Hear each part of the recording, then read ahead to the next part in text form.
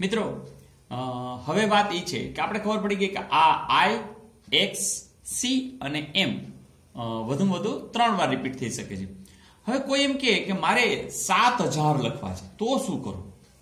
મિત્રો સાવ સહેલું છે.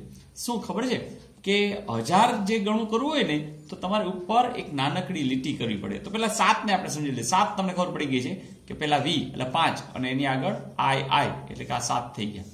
તો આ 7 ના 1000 કરવા છે તો ઉપર આપણે શું કરી નાખશું? એક લીટી. આ 7000. તમે કહેશો 12000 લખવા છે, 13000 લખવા છે. ચાલો 13000 એક્સ, આ 13000 તો લખતા આવડી ગયું. અને 13000 ઉપર શું કરશું? આ 13 છે, આટલા 13 મહિના પણ 1000 કરવા છે એટલે આપણે ઉપર શું કરી નાખશું? લીટી.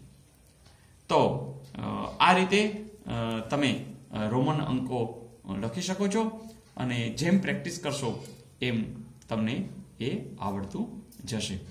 તમને હવે એમ કોઈ પૂછે કે 60 લખવા છે એટલે તમે તરત જ કરશો કે તમારી પાસે એલ એટલે 50 છે એની આગળ એક્સ લખી નાખશો એટલે કે એલએક્સ એટલે કેટલા થઈ જશે? 60. તો આ રીતે કોઈ પણ અંકો તમને ફેરવવાના પૂછી શકે છે અથવા તો રોમન અંક આપ્યા હોય અને એને દશંકીમાં એની કિંમત કેટલી થાય એવું પણ પૂછી શકે છે. તો મિત્રો જેમ જેમ આ પ્રેક્ટિસ કરશો એમ તમને વધુ ને વધુ આ આવડતું જશે. Okay, all the best.